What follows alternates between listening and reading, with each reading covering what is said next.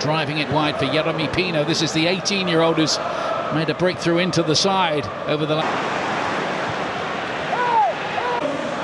Parejo with a lovely ball. Pino here with the run and couldn't keep his shot down, but it's another effort from Villarreal.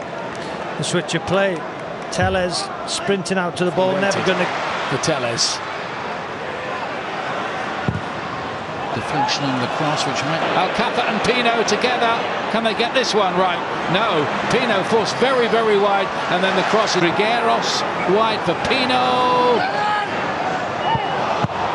Another big save from De Gea. There have been a few. Really, all the serious threat in this half has come from Villarreal. Pau Torres, wonderful. Albiol's clearance wasn't the best.